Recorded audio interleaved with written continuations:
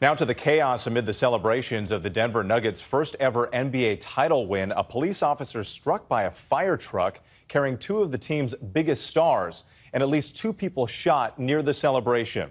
ABC's Mola Lenghi is in Denver.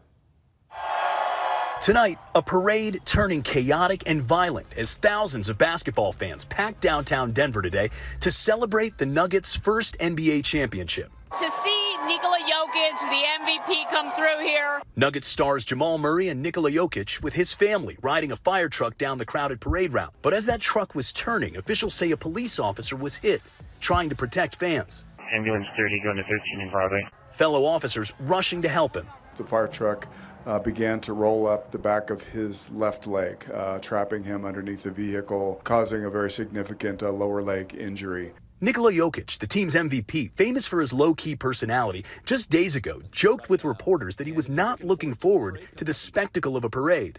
When is parade? When is parade? Thursday. No. I need to go home. Today, his wife, riding in that fire truck, was hit in the face with a can tossed from the crowd. A short while later, officers racing to another scene after two people were shot and wounded after a fight near the parade. Michelle Gioso separated from her daughter, Brittany. I didn't know where she was at. I didn't know if she was safe, and that's all I could think about.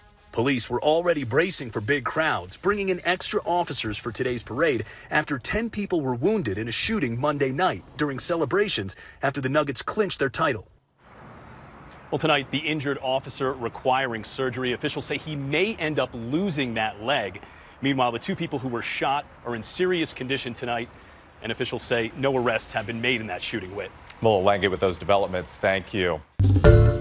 Hi, everyone. George Stephanopoulos here. Thanks for checking out the ABC News YouTube channel. If you'd like to get more videos, show highlights, and watch live event coverage, click on the right over here to subscribe to our channel. And don't forget to download the ABC News app for breaking news alerts. Thanks for watching.